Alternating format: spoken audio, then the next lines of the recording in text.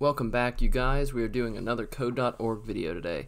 So I am taking a break from the upper levels of code.org because most people are winding down, and I'm starting back at lesson 2. We're going back to basics here, people. So these lessons should be quite a bit shorter than some of the upper level lessons that I've been doing, and these videos in general should be much, much shorter. So let's quit wasting time and get started. So in code.org, the thing you always need to keep in mind is to think about what your character on the screen must do before you write the code. So you have your character here, in this case it's the bird. It says for this puzzle drag all of the blocks together and click run to watch it go. So we need to move forward once to get here, and we need to move forward again to get to the pig. And when we hit run, let me turn off my volume. There we go. And we've done it. All right, cool. So puzzle 3, what was puzzle? Oh, puzzle 1 was a video. That was puzzle 2. Okay. And this is also lesson 2, by the way, not lesson 1. Lesson 1 is just a video. Okay, so then it says this time we need to drag an extra move forward because we need to move 1, 2, 3 spaces. No big deal. 2 move forwards, 1 more move forward, click run. The bird moves forward and gets the pig, and that's the end of that puzzle. Puzzle number 4, so it says, this pig is ruffling my feathers. There's 1 extra block that is going to cause the bird to crash. Throw it away by unhooking it from the gray blocks and dragging it back to the toolbox. Okay, so again, we need to think about what our bird needs to do on screen. So we need to move forward once, so we're checking it here. Move forward once. Well, I can already see the mistake here, so let's see. Unhooking it from the gray blocks. Oh, okay, so it's just this move forward. So it basically gives you the answer right off the bat. So anyway, you can see here you have to move forward, turn left, move forward, move forward. And that's exactly what the bird's going to do. He's going to move forward, turn left, move forward, and get the pig. Excellent. All right, so the next thing we need to do, we need to move forward, turn right, move forward, turn left, move forward. And we have 6 blocks to do it. So let's think. Bird move forward, bird needs to turn right, so he'll be facing this way. Bird needs to move forward, bird needs to turn left, and then he needs to move forward again. And you can see the bird did exactly that. Alright, excellent. So puzzle number 6 now.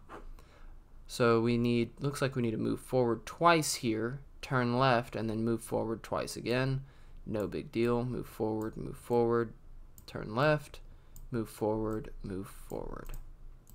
6 out of 6 blocks. There goes the bird. Awesome. He's going to get the pig.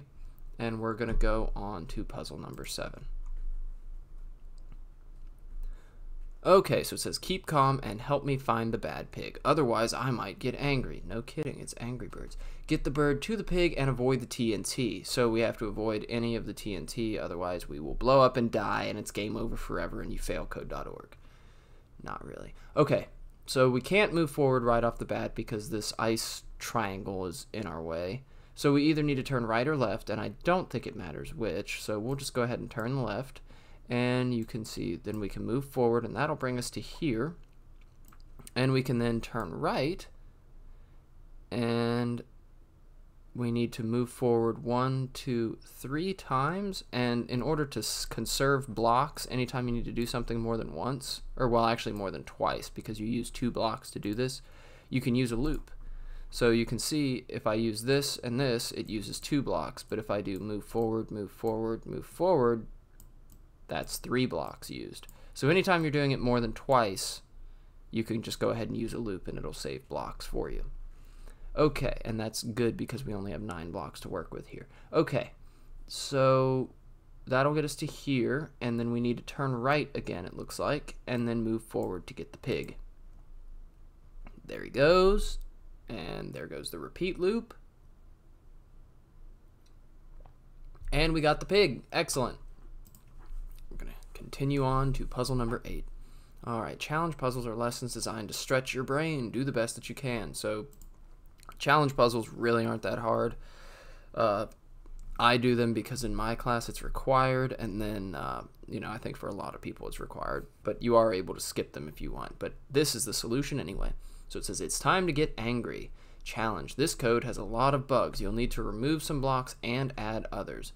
So what happens when we run the code right off the bat? We move forward, turn right, move forward, turn left. Oh, nope, we're dead. Okay, so we need to move forward, turn right. That much was right. Move forward, turn right. So then we need to move forward only once, and then move forward and turn left. So we'll be facing this direction, so that's fine. Move forward, turn right. That's fine. Move forward, move forward. But we can get rid of these 3 and bring in 3 move forwards. Let's see. So we're okay there. We turn left, we move forward, we turn right, move forward, move forward, move forward. Oh, no, I only needed to move forward 2 more times, so here we go. Or no, you only need to move forward. Oh, shoot. I lost my place.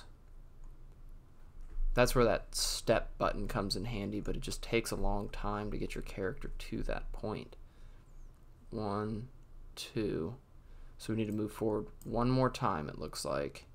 And then we're going to need to turn right and move forward 1 more time. There we go. It should work this time.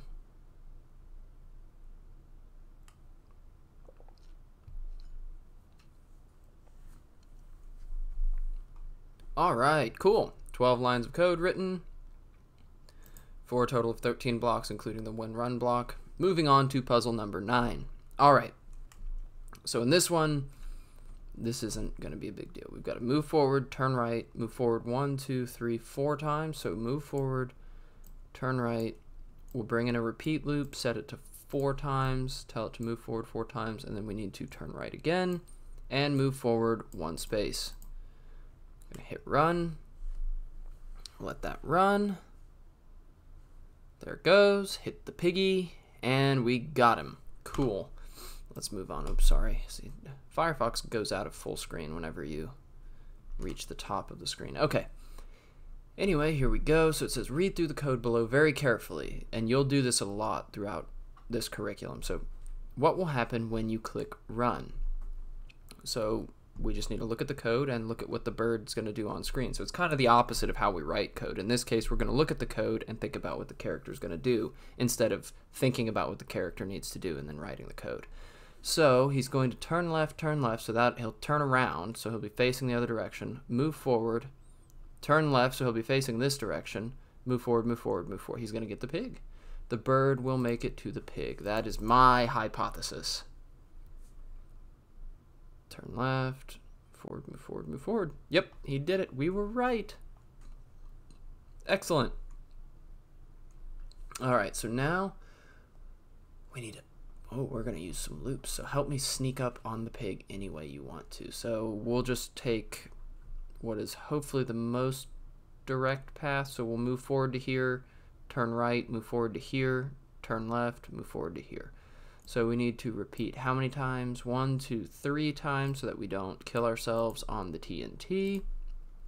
Then we need to turn right, move forward 1, 2, 3 times again, it looks like.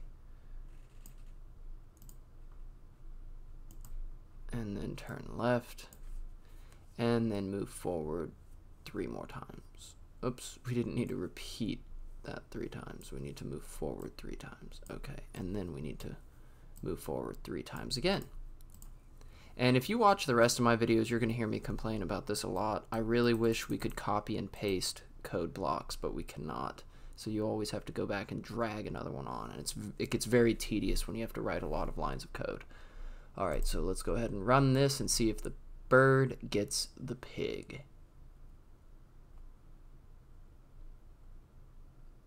There he goes. Alright, we snuck up on the pig any way we wanted to. Alright, so that is it. Did we skip? Oh no, yeah, we skipped lesson 3. It must be an unplugged lesson or unplugged activity. So that is it for lesson 2 of the Express course of Code.org. If this video helped you out, please leave a like on it. If you have questions about how to do any of this stuff, leave a comment down below and myself or somebody else will answer it. And also, I'm pretty good about replying to comments, so if you just want to tell me hello, you can go ahead and do that and I'll give you a reply. And if you say something nice, I'll probably like your comment.